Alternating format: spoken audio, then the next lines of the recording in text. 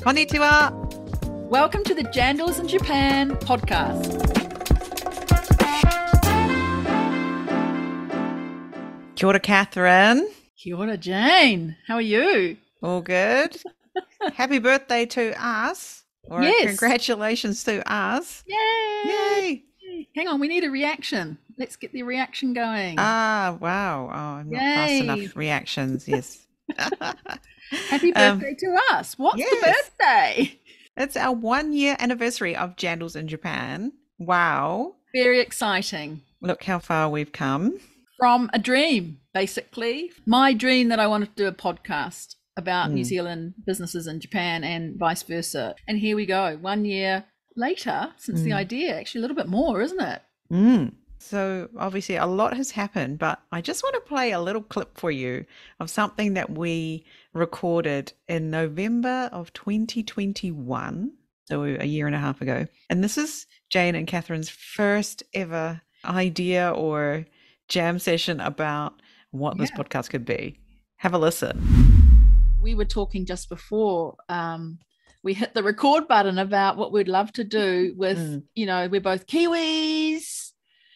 We love Kiwi land. We love Japan. There's so much that needs to be also told about the New Zealand story in Japan and Japanese going into New Zealand. And I think you and you also woke up with a dream, and you can tell us about that in a moment. But I think we could do something around New Zealand and Japan and tell those stories, because Kiwis are just a little bit humble, a little nail sticking up, get shot down, the tall poppy thing. But I think you and I are well placed to be the ones that tell those New Zealand stories and tell the success stories of Japanese in New Zealand.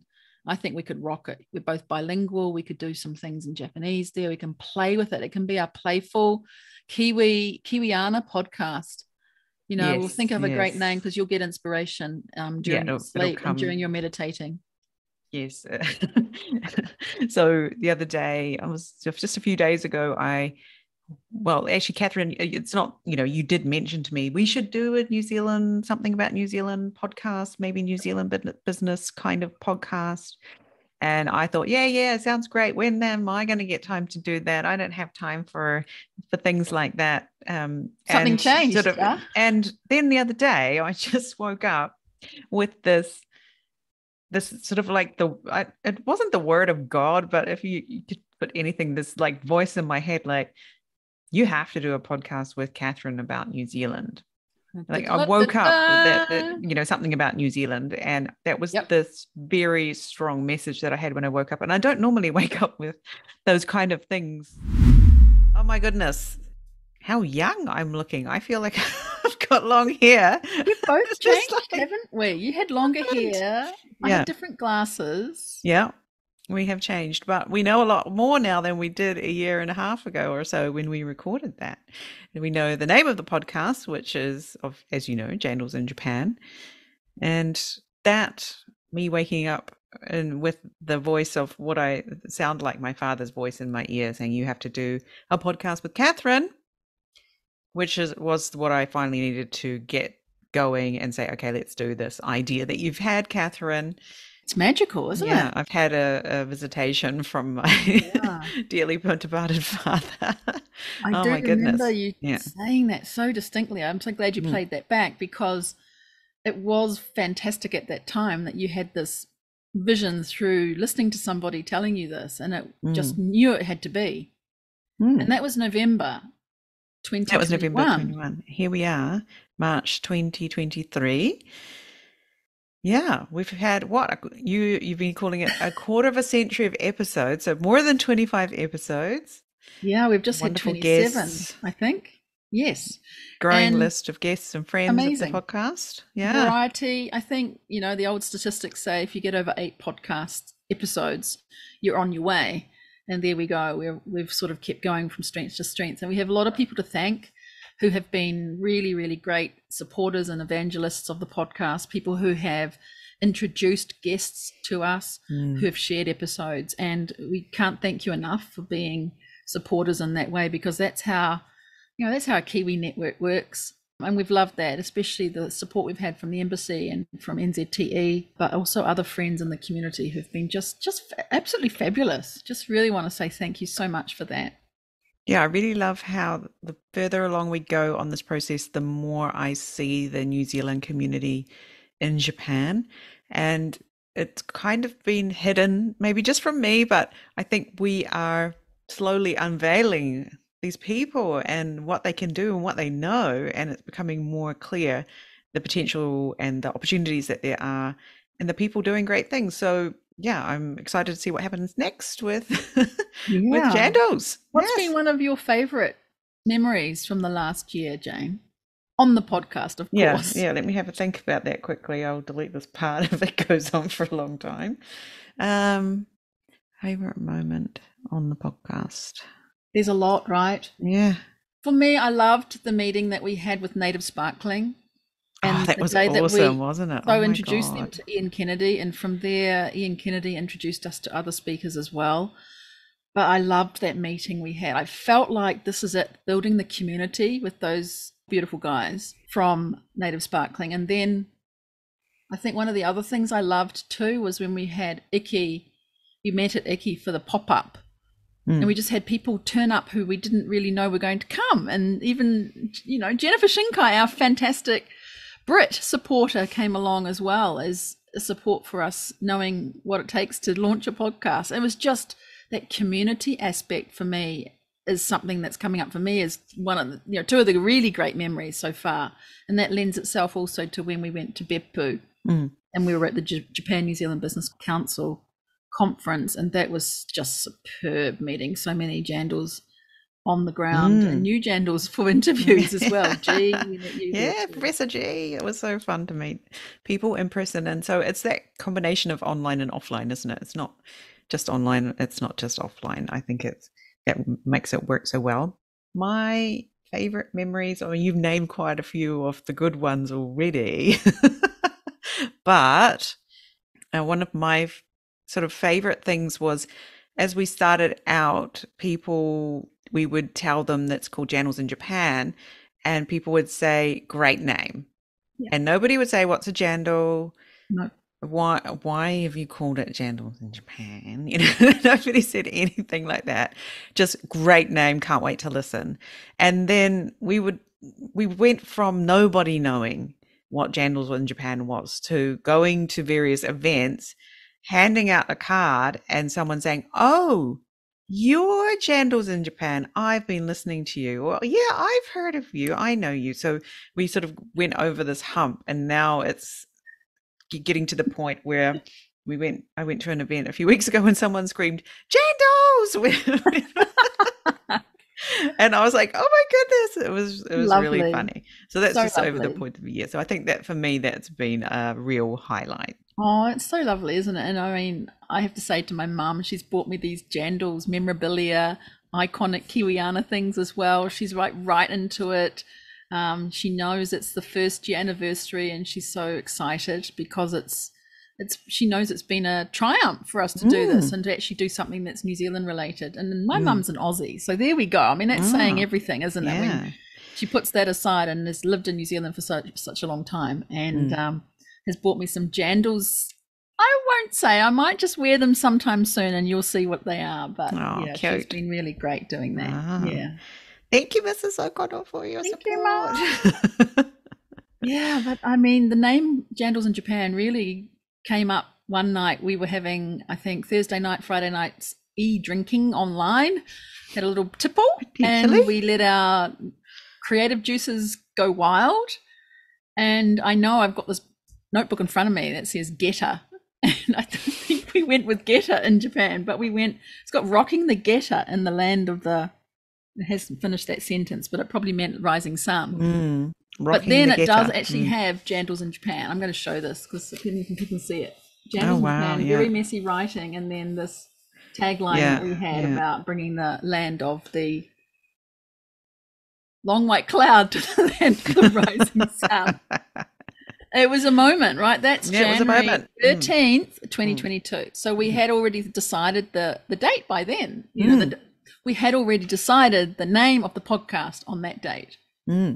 Yeah, it was not a proven, didn't have a proof of concept, but over the last 25 episodes, definitely done that. And there's lots of things to look forward to coming from Jandals in Japan in the next year.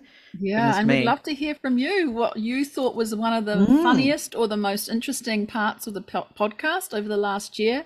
If you have the time and inclination, please do pop us a little line to tell us. We'd love to hear that. mm. We know you love lots of it, but what was your favorite Yeah, tell us episode, your favorite comment, episode. tip that you heard over the last year? Mm. Alrighty, so I think it's time that we get on with the actual episode that we're here for, Catherine. What do you think? Shall we That's right. head on over there?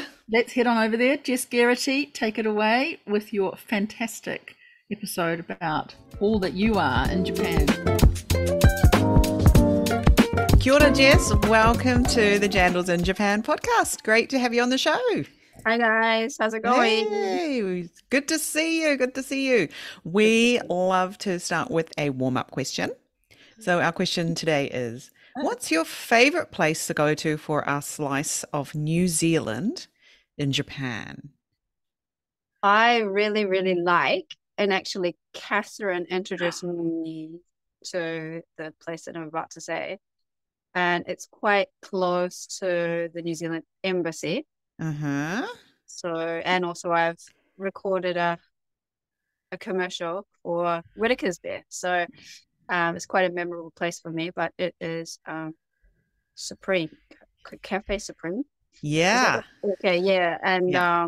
it's just, well, it's the only place that I thought I could get flat whites. Obviously, we've changed since a couple of years ago, but it's a wonderful place. And above, there's a New Zealand restaurant as well. So it's a whole little block of sort of New Zealand culture. So that's one place that I like to go when I'm out that way in Shibuya. So it's a little bit in the middle of Shibuya, but on the way to, the New Zealand Embassy, it's always a nice place to stop off at.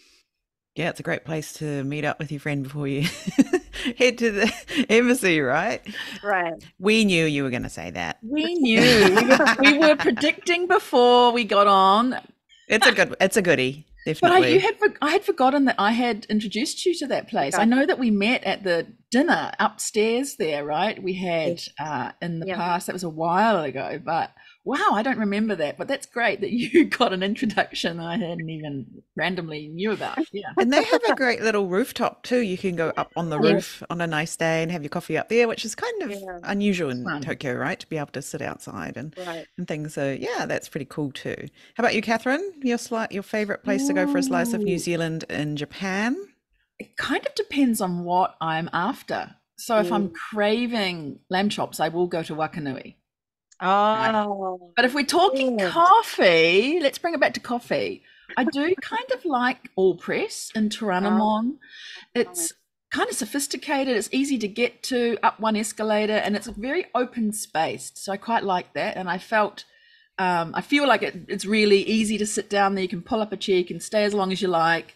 And they have this avocado toast. It's really good, as well as flat whites and everything else. And I usually buy some coffee and take it away. So I kind of like that as a sort of inner city place. Yeah. Of course, we have to put in a vote for Iki out in Kiyosumi Shirakawa, is it? Yes. Have I got it right? Yeah, it's you quite have a long got it right. address. It's not inner city, as you said, for All Press. A vote for another Kiwi coffee option in the Greater Tokyo area is the Coffee Charlie Coffee Cart, which Hayden from Japan Rugby Weekly and also a player in the Dynaboars has been setting up. And you can get flat whites there. Yay. So on the go, right? On the go. Yeah. Out in the fresh air as well. They actually use All Press coffee as well. Yes. Yeah. Yes. So if you like your All Press, they are mainly around Kanagawa area. He's got some great merch too, right? They've got a cute little dog as their emblem, and it's very cute. So, go get it. Go get it. There you go. At least 3-4 options there. Yeah. Wow. Well, Jess, you have been on our list for quite some time to have on the Jandals in Japan podcast. You're one of the well-known Kiwis in Japan because you are a talent on TV. a lot. You don't only do that, you know, on TV, Japanese TV, radio, magazines, right? You're also really, really into the martial art of archery, which we will talk about as well. You've really expanded what you are doing in Japan, and we think you are one of the most successful jandals in Japan, having lived here more than 21 years. And so we'll get a full bio from you and pop it into the show notes. But before we do that, like, tell us a bit about your inspiration right back then to come to Japan. Why? Why Japan? Well, at Auckland Uni on the first day, I met a wonderful friend, a person who became my friend and who is still my friend, called Nami. And her father is from Himeji, so the Kansai area of Japan, and her mother is a Kiwi. As you do, come up to end of the year and it's summer in New Zealand. And we have wonderful long holiday times. She actually asked me if I'd like to go to visit her father's family home, which is over in Himeji, because she herself would be going back sort of every year. She would take the trip together with her parents and visit the family home. And she invited me to go and visit with her. And it was sort of honestly something that I'd never thought about before, particularly much. The only things sort of in my life that were of Japanese influence were Japanese cars, because my father loves cars. But I said, yeah, sure, like jump at the chance to be taken to a magical place. Himeji, right? Right, I'd never been to before. So it was just like fun days. I thought, wow, this is just the coolest place ever. Bullet trains and these tiny little cars. And I found myself going back every year, saving money during the year on a part-time job and just spending it on a plane ticket and going back. So I spent 5 years at Auckland Uni. I did my master's and went back every year. And then, getting to the end of the master's, I was like, wow, I should probably think about what I'm going to be doing job-wise. And I thought, overseas experience, why not go to Japan? However, the large problem with living and working in Japan is that it helps if you have Japanese, and I had never studied Japanese before. So I looked online and found that teaching English as a possible job option is quite straightforward for Kiwis to be able to pursue. So I interviewed in Auckland for Nova, which was at the time, was quite a large eikaiwa, which is just an English conversation school. So you came over with Nova, worked for them for a while. Everyone sort of tends to generally move on after a little while into other things. So where did this foray into the sort of entertainment industry, becoming a talento, start for you? Was that once you got here? Yes. So I had a certain amount of language ability after about 5 years here, and a friend suggested I go to a talent agency and register myself, because you could be a model, they said. So I was like, oh, that's interesting, because usually after 25 or so, modeling isn't, I'm obviously depending on the country, but isn't quite sort of the industry I had sort of pictured myself in. However, it sounds interesting and fun, and it could be really cool. What could go wrong? Yeah. So I went and I registered, and the agency that I registered at was specialized in non-Japanese people. So everybody on the books. However, it was one of the largest, so they have thousands and thousands of people registered. And then I realized that more than modeling, this agency was all about TV. So I'd happened upon one of the largest non-Japanese talent agencies that specialize in putting people on TV. So that kind of sealed my fate, I think. And I went to an audition and I got a regular job. So they call it regular. It's like you'll have, let me see, this one is live. So you'd have live shoots every week. That's pretty impressive, right? Yeah, it's very difficult. In the entertainment industry in Japan, how many regular shows you have is how successful you can measure yourself, right? That's what they're like. How many regulars do you have? Regular bangumi, right?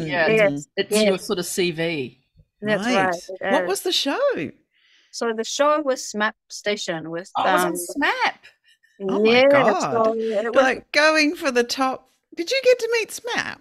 the only person who's on the show, Map Station, is Katori Shingo. Yeah. So Shingo, You yes. got to meet Katori. Yes, interesting guy. But The most fun one, right? that's what you think. That's what you think. But yes.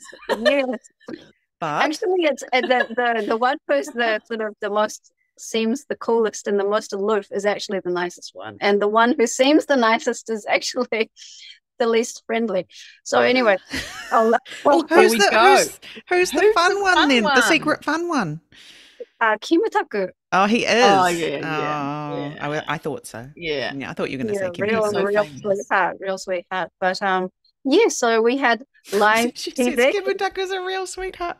I love it. Yeah, sorry, go ahead. Yeah, no, that's okay. Live TV, and yeah, just it was at first, it was kind of a nervous, sort of scary experience, but we didn't talk all that much. We weren't asked to talk all that much. So to be honest, having that great, like in front of the camera, getting the experience on live TV was a great on the job sort of training method for the next foray, which was working on variety TV, where you actually have to talk and you need to speak about things, and you have to be sort of aware of the time that you're talking, and it has to be, compact, and you have to be able to speak in small editable sort of phrases and this kind of thing, and aware of all the other talentos that are there and this kind of thing. So much in there. I also want to know what your audition was, what they asked you in the audition, what you had to do to sort of prove yourself. Did you have to do anything in particular? Well, no, it was just like a self-introduction, and you do it on camera. So they look at the camera as you're introducing yourself. Yes. It was all in Japanese, which is fine. Right. So we just did a self-introduction in Japanese and asking about my hobbies. And I mentioned, I said I'm from New Zealand, and they thought this is always a really big thing at auditions. People are very interested in the fact that I'm from New Zealand. So they ask where, and a lot of people have been there either on honeymoon or working holiday or yugaku, so overseas experience. So you always get somebody in the audition or in the audience or somewhere that's had a connection to New Zealand, and you grab that and you kind of pull that out. Onto that, yeah. Yes, it's nice to be able to, especially in a situation like an audition where, you're quite nervous and that kind of thing. Finding that little connection and making friends with someone is very nice, and it works to your advantage. However, they asked me, what are your hobbies? And at the time, I could only think of surfing. So I used to go and surf at Piha, which is just a little bit out of Auckland, during the whole of high school. So I used to love surfing. And there was a member of the audition panel who also surfed. So I was just like, oh, this is cool. This is great. We have a little bit of a connection here. And we sort of hit it off, and that was nice. So, yeah, they just asked me about my hobbies. And it's interesting, isn't it? Because I think every time we meet somebody in Japan, it is almost like an audition, that we're trying to find that connection with them, right? And once you get that connection, you can remember them later. You can also find out other things about them and how you can help them in Japan. So I think your audition has pulled out a really important point about how to be successful here, right? Yeah. Well done, you. Goodness me. And I mean, getting into a regular show, I mean, anyone who's listening who knows Japan would know that is really amazing. And then the other one, the variety TV, these seem to be sort of Japanese words. Are they Japanese English? Variety and Japanese English. Talento itself, talent, is that also Japanese? Yes, Japanese English. So it's very especially, I mean, my mom, she's like, so what do you do? Are you the MC? Are you the MC of the show? And I'm like, no, I'm not an MC. MC is you do use that word, but it's the person who runs the whole show. And that's not me. I'm on the side and like a panel of people. So I'd say TV personality is probably the best way to describe it. Yes, that's a good one, because I've thought, how do you translate that? But TV personality. And on Japanese TV, we do see a lot of these TV personalities who have a very kind of minor part in the show, but they are very much there, at least sort of 5, sometimes even 10 people who it's your job to sit there and react to what's going on and maybe speak if that's in the script, right? Yes. Yeah. So it's quite you wouldn't see anything like that in New Zealand so much, I feel, right? But this kind of is a very hierarchy much too, right? They'll seat the most important at the front, it seems, and then Yeah. going backwards. The further back you are, like the lower down the food chain you are, right? But just to give a bit of background information, though, they will send you a questionnaire before the show, before you're decided that you'll be on it. They send you a questionnaire, and it's very involved. And this is just the way that I sort of take a chance to take my research about New Zealand, and I learn new things about New Zealand. They want the latest information. They want something really like it's going to make you go, wow. So I'm looking for the, from my own, common knowledge and basic knowledge of New Zealand and this kind of thing, I can fill in a questionnaire easily for the TV show. But they want the most, the up-to-date latest stuff. What's on video? What can we get from YouTube? So I take it as a way to learn more about New Zealand at the same time as doing my job. So this questionnaire takes a couple of hours, to be honest, to fill out, and it's not paid. However, this becomes the base for the script, which Japanese TV, it's all scripted. And there are script writers, for a 30-minute daily show. Someone will be writing the script every single day. So yeah, you try to get as much awesome information as you can squeezed in there. Things that are a bit shocking, a bit interesting, funny. And finding this kind of the juicy information, if you know what I mean. It does take quite a lot of time. So you have your questionnaire, and then if you're lucky, when you get there on the day, they give you a script, and they're like, you're going to have to say this. So you get your script on the day, a couple of hours before the show is actually filmed, and they have the way that they'd like you to say it, or, the certain facts, the things that you have probably written, and your questionnaire has been translated into your script.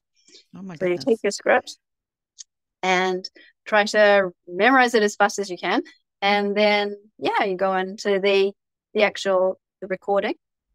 And like you said, you're doing your best to react to what's happening in the studio at the time, and then throwing a few keywords in there. And you don't want to be a dick and talk for too long, because everybody starts rolling their eyes and look at them, and they're taking all the time because you're shooting on a schedule. You have a recording schedule, and you're going to be, told from like the sidelines to shut up if you talk for too long and this kind of thing. So it's a delicate balance between wanting to stand out and, people getting annoyed with you. Yeah. And I mean, I've been involved in a few TV shows. It's amazing the time and preparation it goes in to create just 30 minutes of TV. It's epic. Yeah. It is, right? But it is often, the scripted thing is what I thought it was, Jess. And to hear you say that really just reinforces that. I remember after the Christchurch earthquake, some TV crew, I think it was Asahi, came to see me, and I was a lawyer. I am a lawyer, right? But they had to put books behind me to interview me, because otherwise I wouldn't look like I was a lawyer without the tomes of, volumes behind me. So you had to go and get them from the library into the meeting room to make me look like a lawyer. It was quite funny, right? But that's often what happens, I think, in Japan. And maybe it's not only Japan, but you've made it really interesting. I remember once you did you talked about, was it Marmite? You were introducing Marmite, and then people's reactions to that were like phenomenal. Yes, So the Marmite, honestly, it's you know what's going to happen, and you know what they're aiming for, and going back to what you did say about the books, it's all just about, we call it ezguri, which is just making a picture. It's a visual thing as well as watching. So it's watching and listening. TV is fabulous in that way. So it's all about getting it right visually as well. So they wanted a specific reaction, and to get that, they have to go about it a certain way. So obviously you load the bread with Marmite, not like we'd ever have it, normally centimeters thick on a piece of bread, right? Yeah, right, exactly. And I'm all like, what I have to say, it's got so much vitamin B, and if you eat this, your skin will be gorgeous, kind of thing. And it's like, okay. However, I did say, don't spread it on too much. And they're like, why? And the person next to them, puts it on as thick as possible. And they just about choke trying to eat it, because it's... Yeah, of course. But, this is... And it makes great TV. Laugh and go, yeah, right? So the reaction was amazing. But, it's just kind of... Sometimes you feel like it's a bit over the top. It's quite... Yeah, that's Japanese TV for you, kind of thing. Especially the going back to that Japanese English, the variety TV shows. So it's just the TV shows that are all about lots of different things. But Yes, it is a huge escape, isn't it? Japanese TV is an escape for people. And I'd often ask people, what did you do on the weekend? Oh, I stayed home and watched TV. And I went, really? But then as they are escaping, and Japanese TV has always provided amazing tours of the world. Like you can tour the whole world from your sofa anytime you like on Japanese TV. It's amazing. I love it. I'm like, well, I don't need to go there. You have been there. And it's so well done that you feel like you've been there, Jane. You really feel like you've walked down that street and tried that pie or whatever it was, from the comfort of your sofa. So yeah, it really does provide something that people are looking for in Japan, which is kind of the escape from, the hardness of their daily life, right? Right. What's your favorite show, Catherine? Oh, I like Chibi Maruko-chan. Like the little cartoons, because the Chibi Maruko is usually so good with the latest or the seasonal thing, right? They're always doing the season. So they're coming into like spring, and they will have hanami, they'll have the sakura in the background of the cartoon, right? Or this is true. It's just all, and the things that they're eating and the things that are related to what the kids and the story and the family are up to are all related around what's actually going on in Japan right now. And I just love that it's so cute, and they have dramas and that are just like us. So I like that. That's where I get my thrills from, that particular program. It's so cute, and also it's just been long lasting. It's very popular, and it's some way, again, as I say, you can get that connection to somebody if they like that too. Yeah, that's cute. Yeah. How about you, Jess? Have you got a favorite TV show that you do? No, given that you have appeared on the TV, you may be a little bit more discerning what you like, but anything? There is a show called Moya Moya Samazu. So it's a comedian duo who pick a certain area of Japan. Usually it's in central Tokyo, and they go and they do a walk around. And it's just like they'll happen upon little local stores. They'll go inside and do this whole interview with the owner, and they'll eat the food, or they'll happen upon, it'll be like a karate dojo or like something, and they'll go and do it. Or it's a pottery studio. And I like that they go to these little places each time in Tokyo, and they'll take it slow, and it gives the local people in the local area a bit of promotion on this nationwide TV show. And it's just cool to see a different, it's not like promotion for tourism purposes, or I don't know, it just seems to be a little bit more grassroots, a little bit more down to earth, and you can just go in and see from the comedian's point of view these little shops and these little areas, and meeting people, the shop owner, and that kind of thing. I like that. Nice. That's sweet. That's really that's so valuable to those stores and things, right? To say, oh, we were actually on the show, and so came here, and then they'll have an influx of customers because people will go there as well. So that's really, really valuable to them.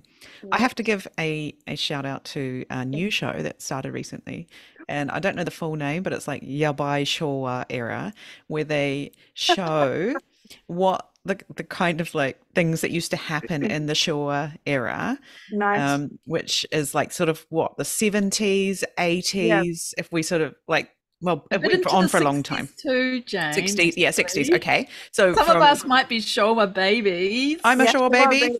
Showa baby.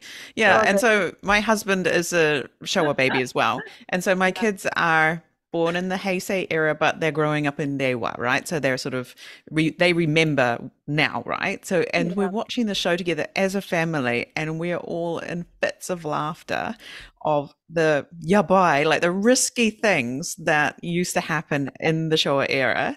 But my husband's like, yes, it was totally like that. Yes, we did all that risky stuff. We survived, So it's a really great sort of juxtaposition of what Japan was like, and the very safety Japan that we have today, where everything is very sort of clean and tidy and safe. It wasn't always like that, So fantastic TV show. There's one coming this week, I think, on it, if you happen to be watching. So you don't only do TV these days, you are also very much involved now in the Japanese martial art of Kyudo, which is archery. That's right. Yeah, tell us about that, because if someone comes over to your Instagram or something, that's what they're going to see, isn't it? Jess shooting arrows, Jess on a horse shooting arrows, this kind of thing. Tell us a little bit about that. So Kyudo is the Japanese martial art of archery, and I started about 5.5 years ago. However, the first time I saw the actual someone doing the practice, and I attempted to research and find out where a place was about 12 years ago during Hanami, so cherry blossom viewing in my local park. There's a dojo inside it that has, you can see in. So it's the first time I saw these people with the huge bows. And I didn't know the name of it. I'd only really come into contact with like karate in Auckland. However, I never knew it even existed. So I was sort of like, what is this? What's happening? It looked just to watch it, it was super calming. So I thought, wow, this is nice. And just watching, and it's really chilled out and then moved really slowly. However, they're using these amazing bows that are really, really long, over 2 meters long. So I thought, wow, this is kind of cool. And I'd like to see if, I don't know, at the time, 12 years ago, silly question, but can a non-Japanese person do it? I wonder, kind of thing. And, how much Japanese do you have to do? And honestly, I just had no idea about what it was that I was looking at. So I had a little research and found out that it's called Kyudo. And I popped over to my kuyakusho, so which is my, at the time, borough council. We can say, maybe we don't have those anymore in New Zealand, but little the council, and I asked the people, do you know anywhere where I can go and practice Kyudo? And they all gave me, shoulder shrugs and teeth sucking and like nobody knew. And I was like, I went to the community activity section where there's like, they advertise in the local paper for like, club activities and hobbies, and they're just like, so okay. So I went online and I had a little look, and at the time Saitama, where I live, which is north of Tokyo, had no really set good websites and information. And I found myself pregnant again after that, and then having a toddler, my second child, and then the third child. And I had my hands full, to be honest, for the next sort of 8 or 9 years, as you do when they're under 5. And I had a radio show that I was going to be on, and the MC of the show actually had studied Kyudo during high school, which is quite common for club activities. We can say bukatsu. In Japan, a lot of high schoolers and university students and some middle schoolers study Kyudo. But so he had passed Kyudo practitioner, and we were talking about like, what excites you, what would you like to get started on? And I said, actually, there's something that I've really been wanting to start for years, however have never had a connection or information, and even after asking people that no one has any idea. So it's Kyudo. And he's like, oh, okay, I know people and I used to do Kyudo. And I'm like, there you go, like this is it. So he invited his friends who are also practitioners, and I got a connection to a beginner's class that you have to take in order to be able to start learning. So that was in Saitama. So it all just kind of, the ball started rolling from there. And I haven't looked back, and it's been really awesome. And now my whole Instagram feed is work. Yeah, it's either TV jobs. Does Jess still work on TV? She's doing, it's great. But yeah, it's taken over my life. You can see on the feed from about 2017 where I announced like I've started it, and it just gets like, it creeps in more and more and more to where it's become like my entire personality. So and that's a reflection of real life. So this is what it's like at the moment. So I've found that it's something that other people are really interested in too. So I'm really glad that it's not just me, but it's given me after talking to Jennifer Shinkai, I'm not sure if the listeners have heard, but her ikigai, really getting a nice work-life balance and finding something in Japan that really connects you with Japan, and then making an ibasho, the place in your own community, a place for yourself to be. So it's really given me more than I ever expected. So it's shooting arrows and this kind of thing. However, it's also connecting with people, really, really learning manners and etiquette, language, tradition, culture that, I mean, it costs me 100 yen to go and practice every day, but it's given me so much more than I ever could have imagined. So it's just sort of opened all these different doors for me. Yes, but things like archery on horseback, that's very fun. Has any TV program talked about you doing this? Have you been filmed doing this activity? Yeah. Yes. So actually, that's one of the cool things that I wanted to talk today. I'm not sure if it's going to still be on air by the time the podcast airs, but NHK World came to see me the other day, and it's in English and available to view around the world. So I will give you the link, and excellent. Yes, and everyone will be able to watch the TV show about Kyudo. How many foreigners are doing this? I have not seen anybody else. Jess, you seem to have taken a real big step to do this, and as you say, it's broadening your communication and really changed your life. And I think that's part of it, isn't it? It's being involved in something in Japan beyond your actual business or your activity you're here for. It's spreading your wings. Do you know if anyone else is doing this? Yeah, so I kind of make it a point to really connect with non-Japanese people who are living in Japan who are also practitioners. So I've got a little handful, and actually I write for a magazine called Kyudo Nippon, which is a quarterly Kyudo magazine, and that's in Japanese. However, my corner that I write, my little articles are, on purpose, I find non-Japanese practitioners in Japan and I interview them in Japanese and find out, what are their motivations and this kind of thing. So I take that chance and that opportunity to really get to know and network and meet other non-Japanese people, and then pop them in the magazine so they get a bit of PR for themselves too, because it's always interesting from a Japanese practitioner's perspective to understand why this country's person is doing what they think is interesting as well. So it's cool to connect other people as well and this kind of thing. So yeah, quite a few non-Japanese people. However, a lot of people are not on social media, or they're just Facebook or this kind of thing. So it's cool to be able to connect with them. And yeah, actually there are quite a few, but they're not as loud and annoying as me, I don't think. Loud and annoying. Do you think though there's something in the fact that you're a Kiwi, that you're an Aucklander, or that's made you have this successful X factor? Is it really the fact that it's quite a curious thing?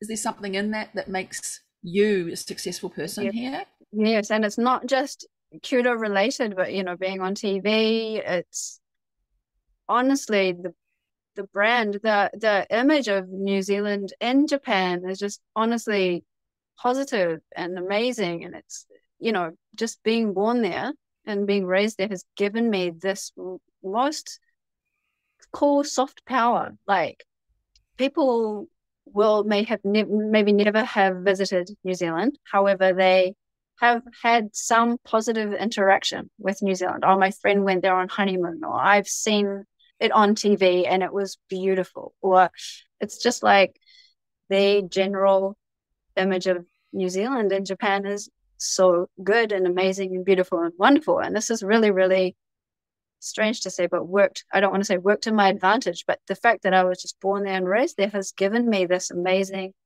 like a halo, like an angel's halo, like a little glow. Like I have. It is a halo. It is a halo. It's a privilege. You haven't even earned it. We just got born there by luck, right? And so it is a privilege that we bring to everything that we do, and I don't think we know it well enough, and perhaps people listening may not appreciate the fact that being a Kiwi in Japan is a really special thing. It's powerful. And it's a brand that we need to also protect, isn't it, Jess? Yeah, I think so. I think being aware of, even if you're not on TV, or if you're not that sort of in the public eye that much, it's just being an ambassador for the country when you're out and about, and because people do have this wonderful image of New Zealand, and it's just kind of playing your part over in Japan, and just being responsible for that and being aware. Exactly. And I'd love to hear anything, like, obviously the entertainment industry also has challenges as well. It's not all fun TV shows and things. What are Yes. some sort of pitfalls or things that you see happening for people Yes. who are like, yeah, I want to be on Japanese TV? And or Yeah. where should people be hearing alarm bells if they're told something or something like that? I'd love to hear a couple of things that you might know from your experience. Yeah. In terms of pitfalls, like things that I realized after I had started, auditions are not paid for generally. Going to an audition, and in my case, having children, I would need to book a babysitter if it's at nighttime, and like this costs me money. It costs me money to go to a job which I may not be getting. So auditions are quite tricky. Transport isn't paid, or I should say transport is part of the guarantee, which is the word for the payment of the job. So it's not added on top. Transport is included as part of it. So if you're living further away or you need to get a Shinkansen or something like that, you have to factor into the amount that you're getting paid. Yeah, things like overwork. So if the recording does go over, the payment amount has already been set. So, but you need to you can't just leave. You have to wait until the whole recording is finished, and you may be 30 minutes over, 1 hour over. In the case where the production is not quite, usually they're quite good, but you do have to take into account that the time might be extended, but you're only getting paid this amount, and that's been decided on, and it doesn't get extended. So there are kind of, things like labor related things that are sort of, you don't really realize until you are sort of in the thick of it. And then when you're contracting, usually as a non-Japanese person, you visit several agencies and you can get contracts with all of them, and you sort of juggle different job offers and that sort of thing, and you give what we call keep. So you say first keep or second keep, or you're not available. So they'll ask your schedule, and if you're 100% available for that job, you'll say first keep, or yes, I'm available for that job. If you have another job that you're waiting for the result for, but you'd still like to, you pile them on top of each other and you're probably going to get one or the other, you'd say second keep. The problem with saying first keep for jobs is that suddenly, if you're sick or your schedule doesn't work out, this kind of thing, you can get charged for the full amount that you're going to get paid, plus production costs if you cannot make yourself available will be there. So this kind of thing, it's really important to check in your contract what the agency, what their processes are for if you're not available. If you do, for example, it's the pandemic at the moment, so you do get corona, you can't get there, even though you can prove, you have the test, you can take a photo and send it off to your agency's manager, they might charge you for having to cover another person. Being a no-show. The cost involved, you bear the costs, which is quite scary to think about. So you have to be quite conscientious and responsible with keeping your schedule in order and that sort of thing. Yes. That's a good one to know. Yeah, I don't think many people would know that was a thing, that you would be responsible for the cost of Yes. It just you depends not on being the able agency. to be there. Yeah. Right. Yeah. Okay. Wow. Right. It's interesting, isn't it? And I think that's one of the really good tips for people who might think, I want to do what Jess is doing and get into talent, and do this on TV. And I think when you called out the transport thing, for most regular employees, you get paid. It's additional, right? Yeah. It's additional. And so that's why you've talked about that. Yeah. So these things that you need to know and read the contract well, right? Yes, definitely. Just what would be your, I guess we want to say, well, one big gem, your nugget from your own experience that you want to memorialize for listeners and sort of talk about it so that any current Kiwis who are considering coming into Japan could be like you to be successful, Jess? What would be your one successful? But I think the one thing. Well, first of all, I think success it just depends on the person, and for me, it's sort of, just being happy more than rich or famous. But yeah, it depends on what you're aiming for. However, I kind of have a couple of nuggets, and they maybe already have been sort of popped up on the podcast before. These are Jess's nuggets, so it's okay. My nuggets, my nuggets are learn the language and network. Also, what does that mean? What does network mean? Okay, so in the case of Kyudo, it's quite a small community, and you get to know people. So with the explosion of social media, it's made meeting practitioners from around the world so much easier. I can connect with people, we can meet online, we can have interviews, they will introduce, as we like to do in Japan, we get introductions to higher ups or other sensei or people that I can go and visit. And then those sensei or people, or, your network just expands or exponentially over time. And you start having job offers via your network that are not available sort of anywhere else. You get these amazing opportunities, and you're invited to things that would not happen otherwise. So I think find just, if like branding wise, your niche or what you're doing business wise, then try just to connect with people. LinkedIn is a great place. Social media is a great place. There is face-to-face networking is, you can't beat it. Sort of expand in your area, and then also areas where you think, that's not really sort of my business area or what I'm interested in. However, in the long term, you might find that you'll come full circle, and people that you met a couple of years ago that are in a different industry to you may be really relevant, 5 or 10 years down the road.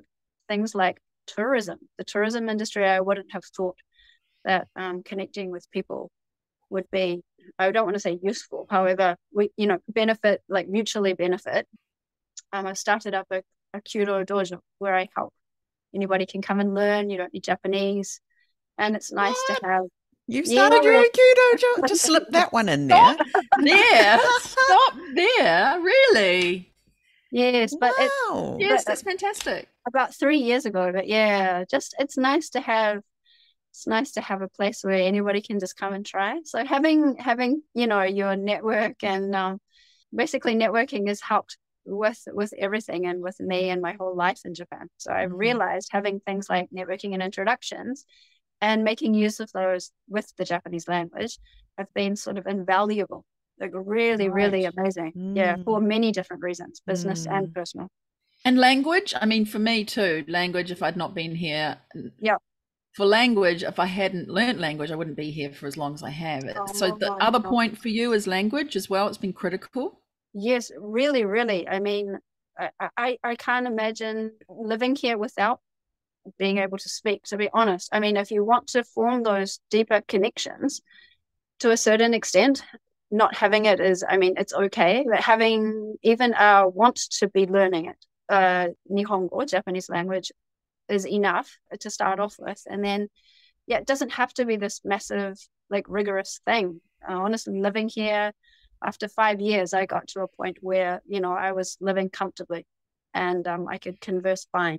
And I started working in a foreign-owned company, but the office environment was Japanese. So I was answering the phone in Japanese, everyday business Japanese, and I'd never learned it. You're just using it, and it's like on the job, and you learn what you need to know, and it's survival. And then, but having that really, really, really affected me in a positive way. So you can form connections and really, really much deeper, I think, on a deeper level, because yes, people know that you're taking your time and you're passionate and you want to, I don't know, you just feel more invested, and people understand that. And if they see that you can speak Japanese and they hear that you can speak Japanese, honestly, like the whole way you get treated changes in a very, very positive way. Definitely. Even if it's badly. Yeah. Sometimes I pretend I can't speak Japanese, but usually that's also useful when certain people come around and want to sell you stuff. The door-to-door salesman people. That's right. Yes. And on the other side, Jess, anything that you'd say don't do, like just try and avoid doing these little faux pas perhaps, or something that you'd say? I don't know. I think like more than don't, just try to be mindful. Just like observant, or yes, try to, especially in Japan where there is a large culture of the group culture is very popular, and there's a certain way to behave in certain situations. If you're not sure of that, just kind of zip up your mouth for a moment and just observe other people and how they're reacting to it. And you'll find quite quickly that with things like body language is very, it speaks volumes. So if you can figure out the body language of others and sort of, you don't have to copy them. However, just sort of go with that and see the way that other people are reacting to certain situations, you'll find that you'll be quite, I don't know, just you'll appear more mindful, you'll be more mindful in certain situations, and you know, places to give your opinion and business situations and personal situations. Giving your unsolicited opinion where people, you know, it may not be the time or the place. Yeah. People appreciate, you know, being things like mindful and polite. They take no one expects far. you to show up with your opinions when you're new on the scene. Just shut up and watch, I think, is great advice for your first trip through the whole year potentially of the calendar. And then you can step up more after you've seen how everything works out. And nobody's expecting you to do that. They're actually quite happy if you just sort of just sit back and watch and take part and do your bit, but nobody's expecting you to step up and say your opinion and be a leader from the start in something if you're new to the situation, right? And what kinds of trends are you seeing right now, Jess, in Japan? Like, perhaps it's something that you're researching for your next program on the questionnaire, but aside from that, what are you seeing out there that's really trendy in Japan? Maybe someone who's listening could, oh, that's a good thing to think about to do. But just from your own perspective, what are you seeing? It might be through your children's life or what you're doing and seeing through your work and through your activities. It's going to link back to martial arts, but the Japanese government have started a site called Budo Tourism, which is martial arts related tourism.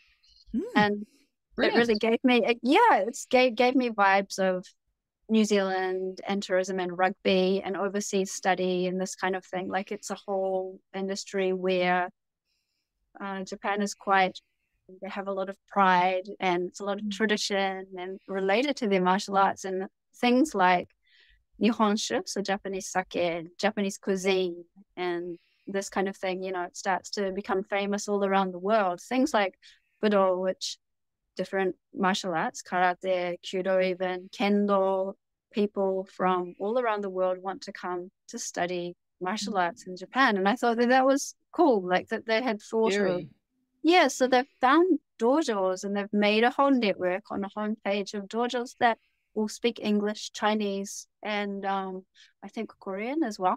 So they're offered in, you know, you can just drop in. Whereas, the thing with, so I thought it was quite innovative, to be honest, because usually it's very, what's the word? Finding any information about it. Going outwards, right? Then realizing the way of Budo is actually going to be a really great way of bringing people in and not just doing typical tourist activities, but coming to the heart of Japan, right? Deep understanding. That's really brilliant. So I like I'm all about inclusivity and things like all the activities that I do in martial arts. I try to show people activities and, you know, introduce things that anybody can do. And, you know, things like a language barrier really stop people from enjoying certain activities in Japan, and especially traditional cultural activities. Having a thing like a language barrier, just, you don't have to worry about that. Contact directly to the dojo and they let you drop in when you're going to be in here, and it's not an Airbnb. Like, it's, you know, you're not paying through the nose to get this 2-hour cultural experience or something like that. This is the real place, and we're going to welcome you, and you can either drop in or you can actually try. If you're already a practitioner, you can train with them, and it's like, oh, this is a really cool idea. I like it. And just having that whole network set up on one website that you can just access, and it's throughout the whole of Japan. So it's not just limited to Tokyo. So I like that it's bringing people to, different regions of Japan. And you don't have to have experience in that specific martial art, but it's cool. It's really quite a niche. However, I thought it was a really interesting idea. Yeah. That's awesome. I'm sure there'll be loads of people who would love to look through there and see what they could try, or perhaps they're a practitioner and they just can't find a way to get to somewhere in Japan where they can practice with people who are welcoming to them. That's amazing. Fantastic. I have to ask you one question before we finish. Okay. Behind you. Behind you. Tell us what are the yoroi? What's happening there? So one is yoroi is a period. Yoroi is worn by archers who use bows on horseback. So this is Heian period of Japan. So the shape of this one is slightly different to the shape of this one is a kachu, which is after guns were introduced in Japan. Guns were used by samurai, so the shape is just a little bit different, and you don't really use a blow with that one. But I wear these on horseback when I'm doing yabusame sometimes. So you wear them? Wear these? Yeah. They're not just for it's just display. Not just a Zoom background. You actually wear these. Yeah, I mean, if you have a look on my Instagram or whatever, but I think it's I've kind of been obsessed with things like that ever since I was little. So I was all like King Arthur and the Knights of the Round Table, and I was like Robin Hood, and I was a bit of that kind of a person, a bit of a freak. Like, to be honest, and jousting on horseback, that was like what I wanted to do when I grew up. Like, who even wants to do that when they're a kid? Like, to be honest. So, when you're in Japan, when in Rome, do as the Romans do. So, I have samurai armor, and I'm kind of living out sort of my primary school That's fantastic. Yeah. You are. It's like I think you're a samurai wife in a previous life. I really do. I think it's, as you say, it's come full circle. Look at that. So both of those you wear? Yes. I thought maybe these are for Children's Day coming on so this May one 5th. This one is Siku no Tango, so that's like Children's Day, Boys' Day armor. However, the size is such that I can put it on. And wow. I got this one off they're both recycled, of course, because expensive. And then this one is about 100 New Zealand dollars. I found it so cheap, and then it's such that is big, actually pretty big. Usually they're quite small. And I contacted the craftsman who's in Kyoto, because I thought, I'm not sure if it's culturally appropriate to be like putting on armor that's supposed to be on display. And he's like, oh yeah, just put it on, go on horseback, have fun. So I connected with him because of that. Yes, and he was cool with that. He must be thrilled. It's just really interesting. Mind blowing that some New Zealand woman is wearing his armor and on horseback shooting arrows. That's brilliant. Yeah. Oh my goodness. Yeah. Awesome. Well, I'm glad I asked that question. It's often the last question of the day. Wow, Jess, there's so much more we could go into, but we're so thrilled to have had you on the show, and you're just such a successful jandal in Japan. Thank you for coming and speaking with us today. Thanks so much for having me. It was a wonderful fun. Well, thank you, Jess, for giving us an insight into the amazing world of archery in Japan, which I knew nothing about, and those amazing things that she had in the background. We will obviously share an image of this on our social media so you can see her beautiful yoroi, which is those suits of armor that she wears.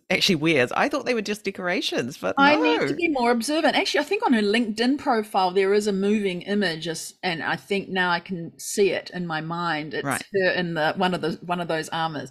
Wow, goodness me, hasn't she done such a lot here? And just like conveniently and quietly mentioned that she's now set up her own dojo where you can go and do relaxed entry into the sport. Because I would think, I'd love to try that, but where on earth do I do that? Yeah, and the hurdle is huge, right? To get that foot in the door for the first time. How do you do it? Where do you go? When do you start at an appropriate time with other people who are also fresh, instead of, showing up at the wrong time and trying to, things start at a certain time in Japan, right? April is a great time to be starting things in Japan. If you want to start something new, April.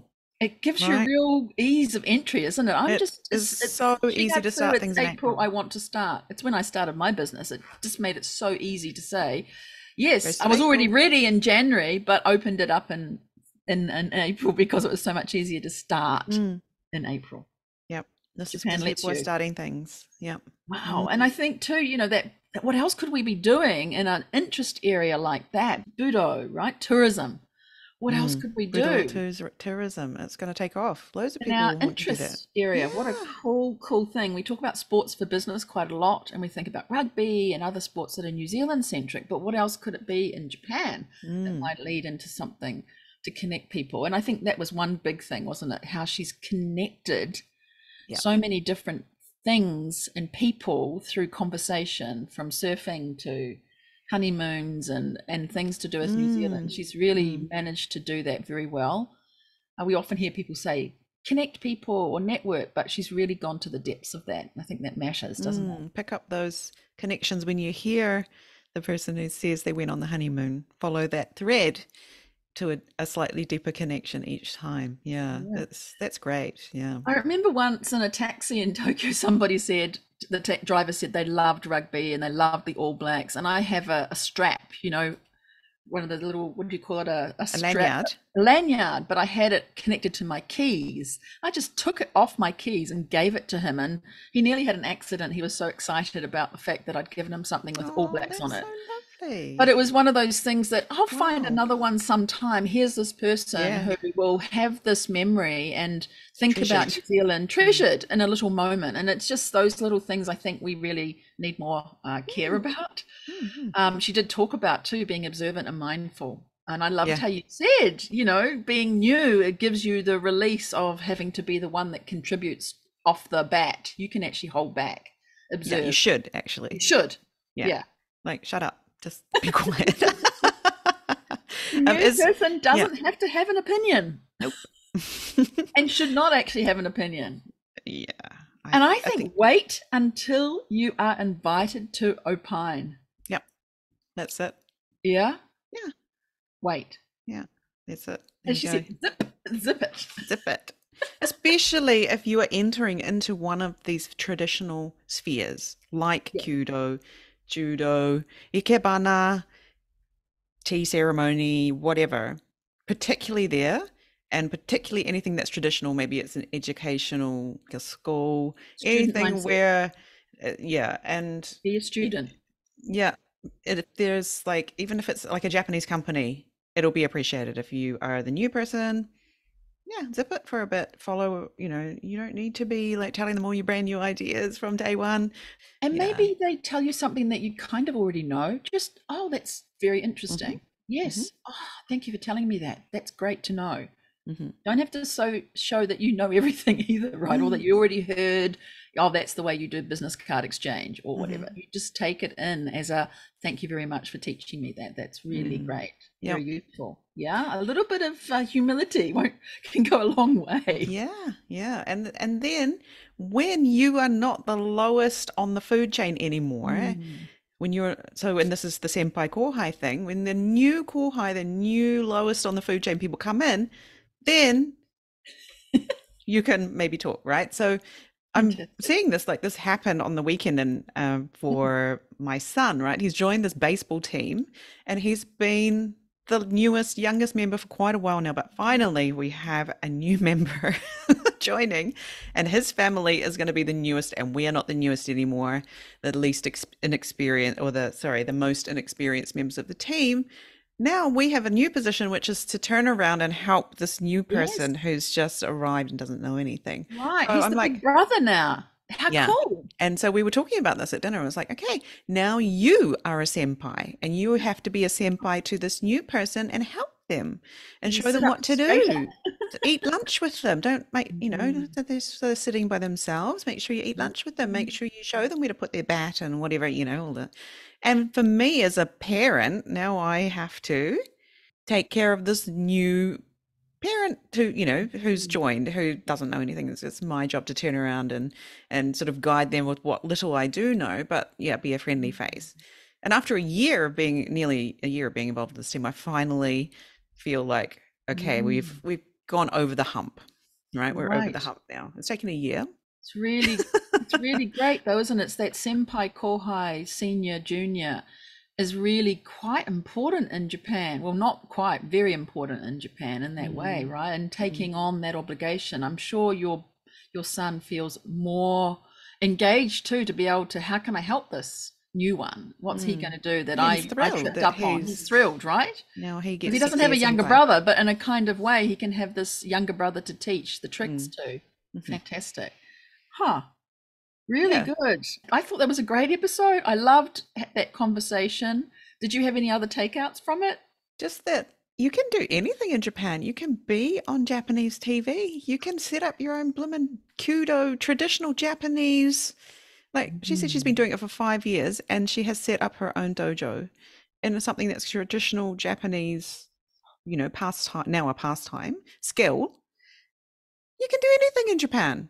What do we have here? We have, a lawyer who set up their own, Makes you boutique think, law doesn't it? firm. It does make you think that you think Japan might be a complicated sky's the place, limit. busy place, hard place, language, what do we do? But actually, you can get into anything with very little as long as you're a human being. And Japan is really open to entrepreneurship and different ways of doing things. So, yeah, you can do anything. You can do anything. And look out for Jess on TV. Like, she's on various shows. Follow her on Instagram. Follow her on Instagram. She has beautiful images on Instagram. Yeah, she always lets us know when she's on TV. She's got huge, beautiful images. You're right. Yeah, it's great. She's doing us very proud, and so that's just fantastic. Keep it up, Jess.